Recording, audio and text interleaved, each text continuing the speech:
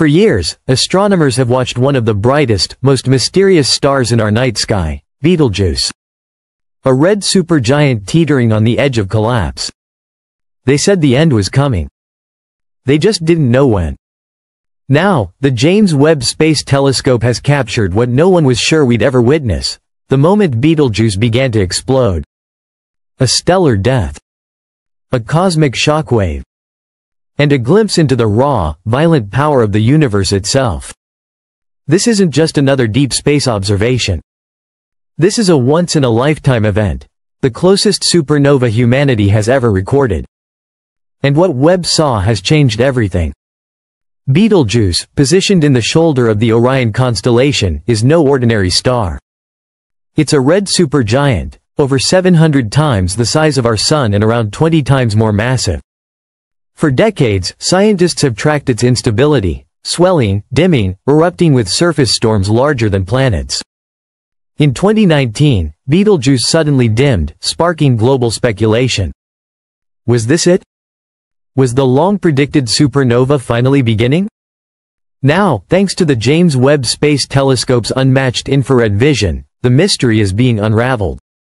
For the first time, we are observing the real-time collapse of a star.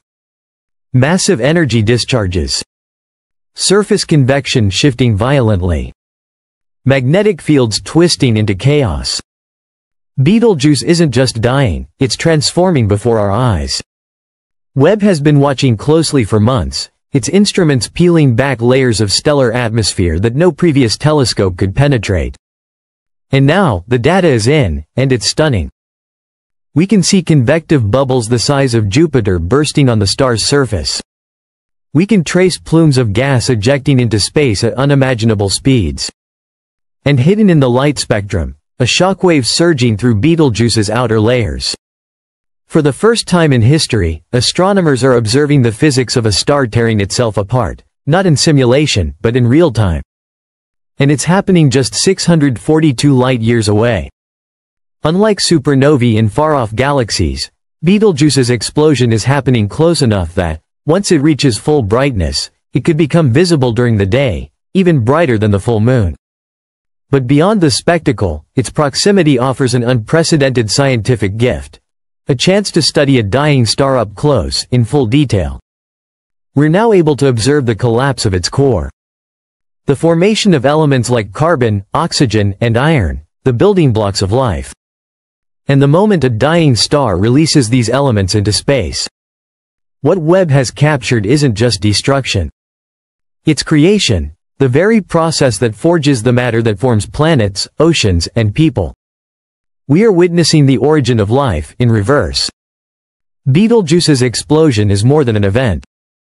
It's a key, unlocking hidden processes behind galaxy formation, planetary systems, and the cosmic life cycle.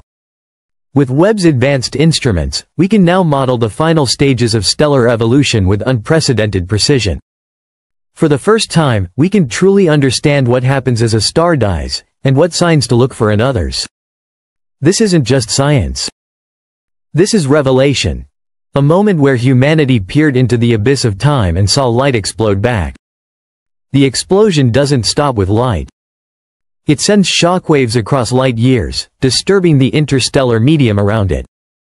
Already, Webb has detected high-energy particles streaming outward, heating surrounding gas clouds, and distorting Betelgeuse's dust halo. And something else, a gravitational shift. Even from 642 light-years away, Betelgeuse's collapse may have released gravitational waves, ripples in spacetime itself. If confirmed, it would mark the first time we've linked a visible supernova with gravitational wave data, a historic first that could rewrite what we know about how light, matter, and gravity interact in the most extreme environments. As Betelgeuse collapses, a question returns, one of the great unknowns in astrophysics. What's left behind? A neutron star? A black hole? Or something stranger?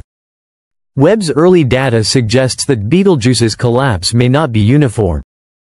It shows signs of magnetic field disruptions, plasma voids, and potentially a lopsided fallback, where material is sucked back inward rather than flung out into space. Some scientists now speculate this could be evidence of a transitional object, something that exists between a neutron star and a black hole, theorized in models but never observed. If Webb has caught this in real time, it would be the first direct evidence of a new class of cosmic object, and an entirely new chapter in stellar evolution. With a supernova this close, many people are asking, are we in danger? The short answer? No. Betelgeuse is far enough away that Earth is safe from its radiation and shockwaves. But the long answer is more complex. The explosion will release bursts of gamma rays, cosmic rays, and electromagnetic radiation that will ripple across space. While they won't harm Earth, they may affect surrounding star systems, reshape dust clouds, and even alter how light from distant galaxies reaches us. Webb is now monitoring the expansion of this radiation front. Because even if Earth is safe, Betelgeuse's death may reshape our corner of the galaxy, and in doing so, change the way we observe the universe forever. Betelgeuse is massive, ancient, powerful, and now, it is dying. A reminder that even stars, the eternal beacons of our night sky, have limits. What Webb has captured isn't just the death of a star. It's a cosmic mirror. Because everything that lives, ends.